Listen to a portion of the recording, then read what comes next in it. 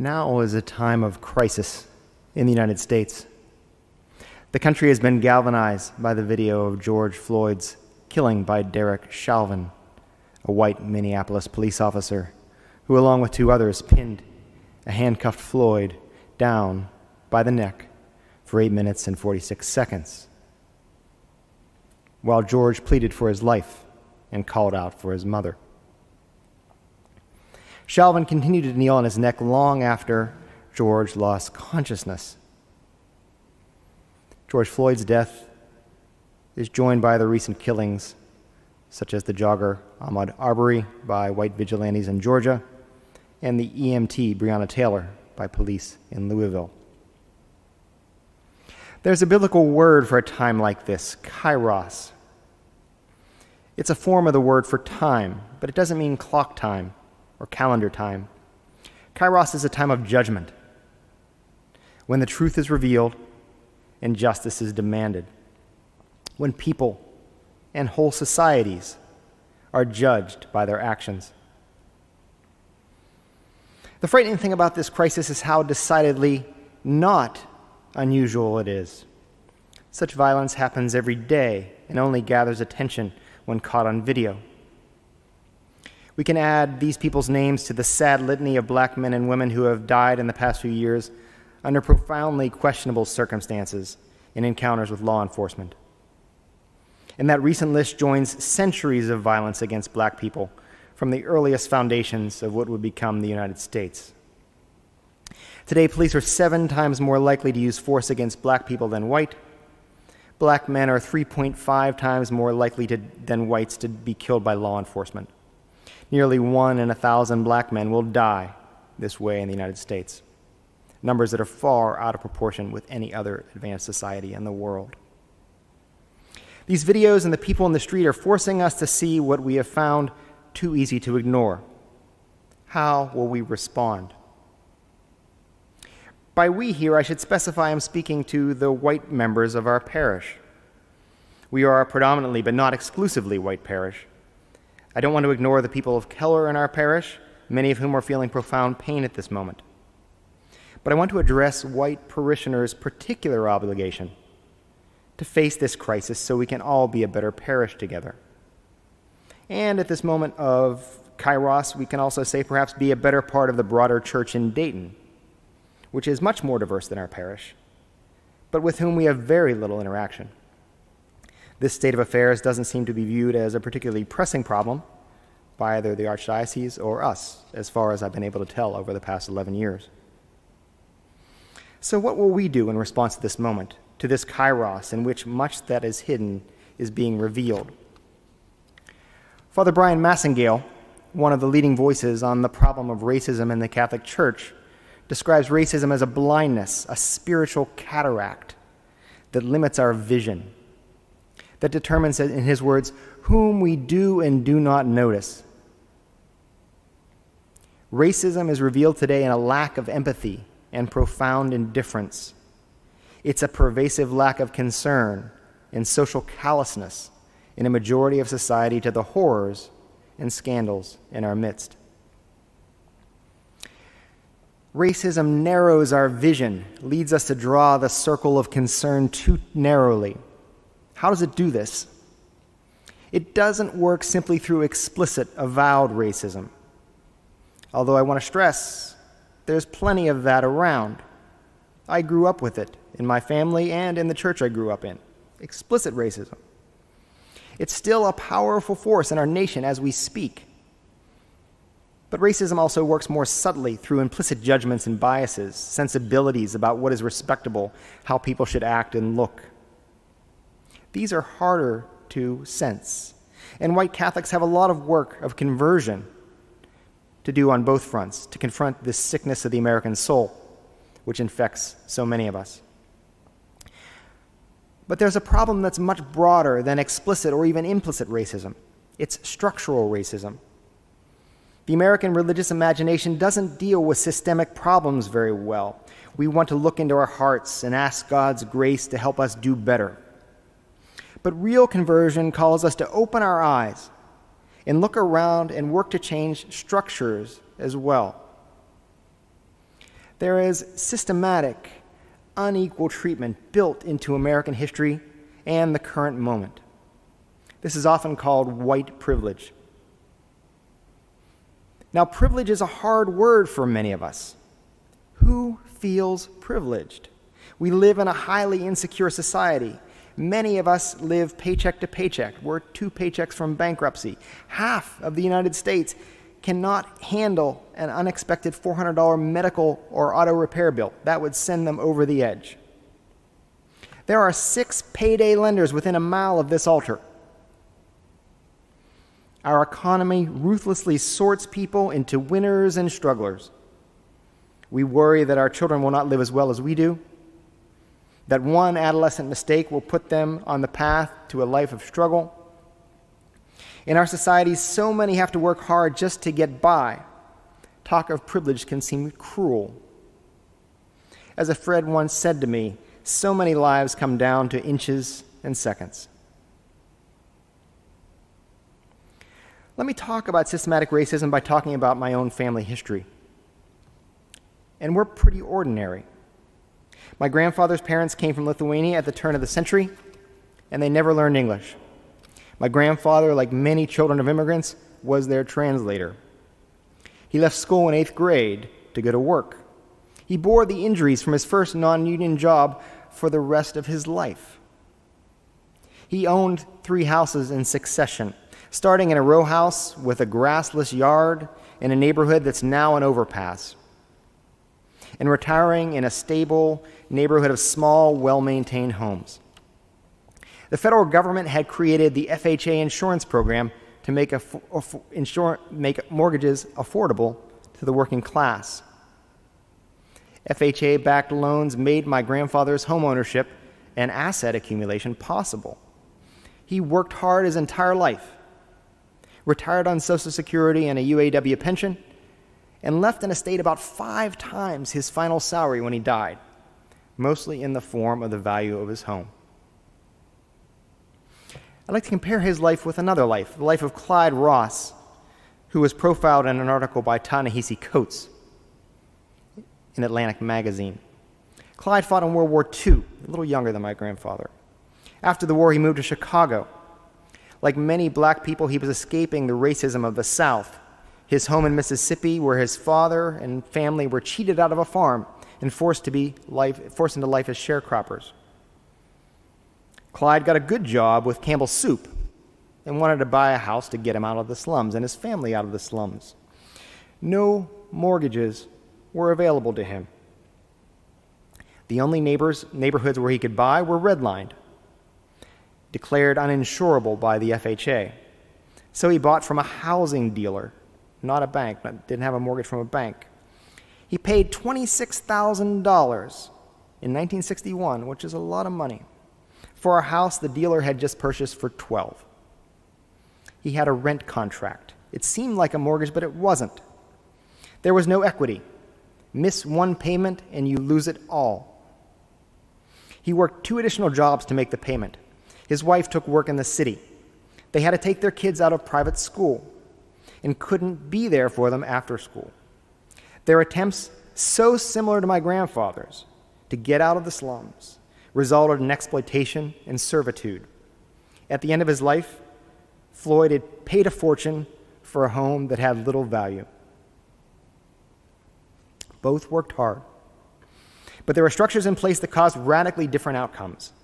The outcome isn't measured in how much money they left to their children, but in the lifetime of stability, security, and safety, or of economic insecurity and unsafe neighborhoods that their housing options brought with them. My grandparents' generation were divided between those for whom a factory job could buy a house and a stable home, or a life of toil with little time for care of children.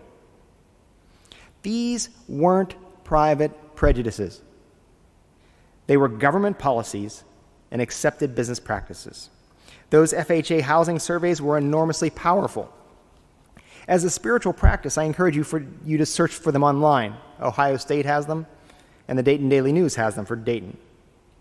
The neighborhoods redlined in the 1937 survey are still poor today.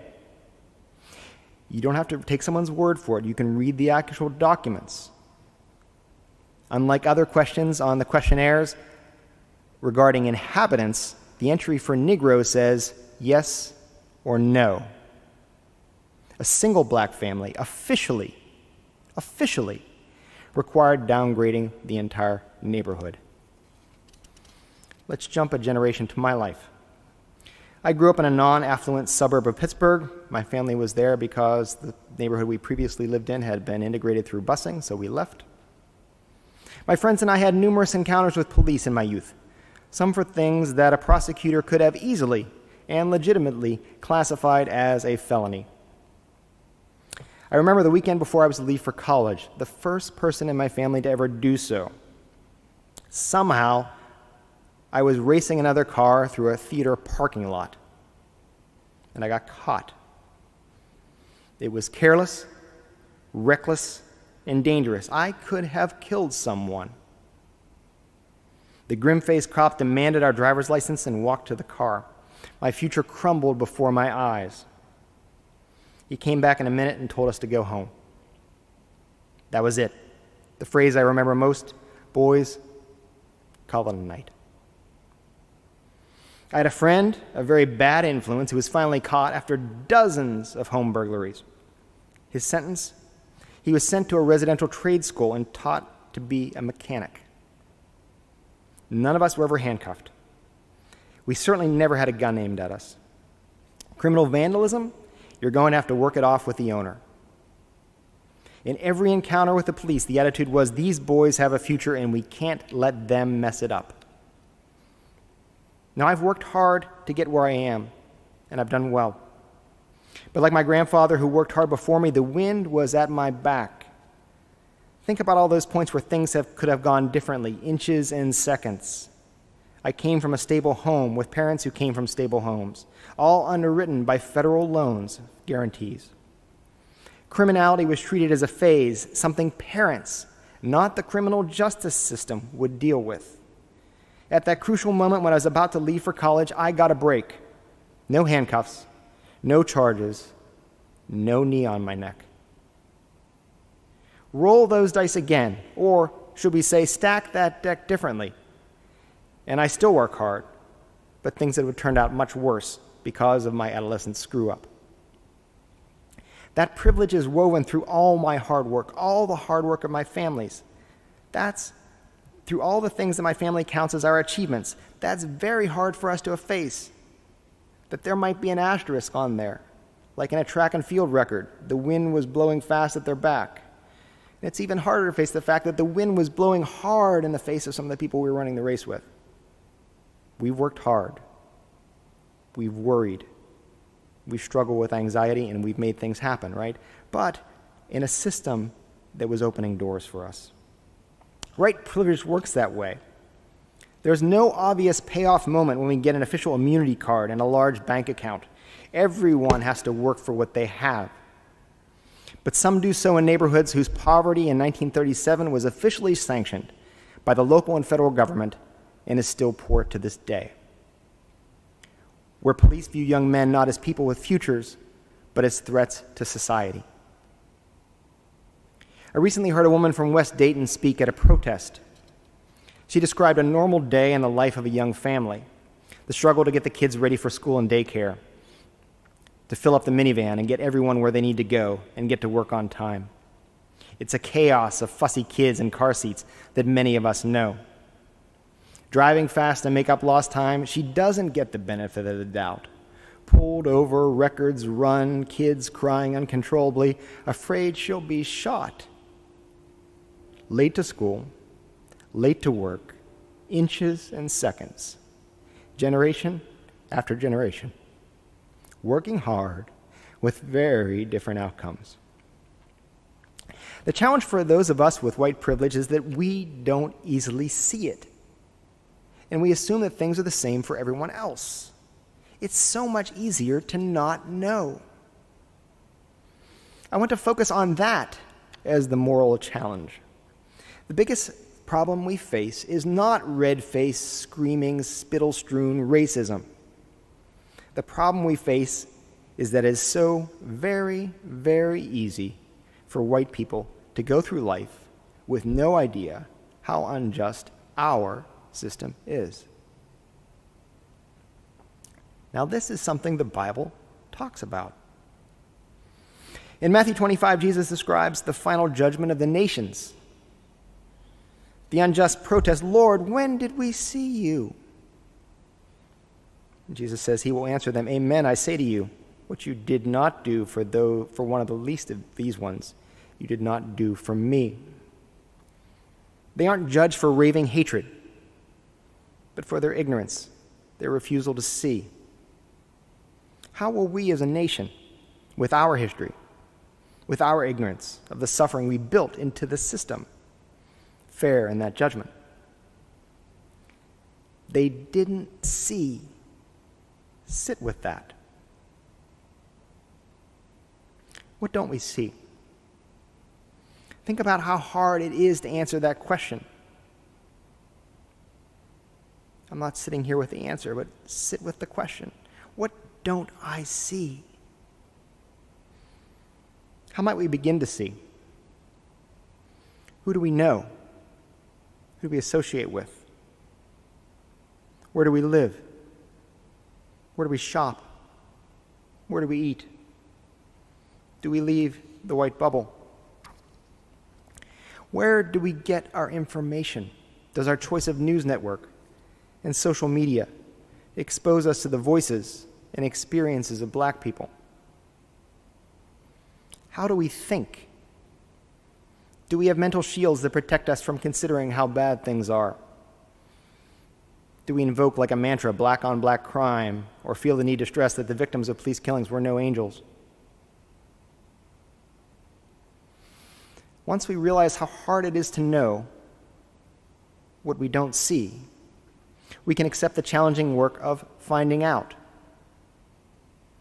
To read books like Michelle Alexander's New Jim Crow, which retells history in a way that makes clear the systemic racism that we've built into the way our nation works. Or Layla Saad's Me and White Supremacy, which will be a book read with the Dayton Daily News, organized by Amelia Robinson over the next month. Dayton is doing that. Perhaps we could join in that.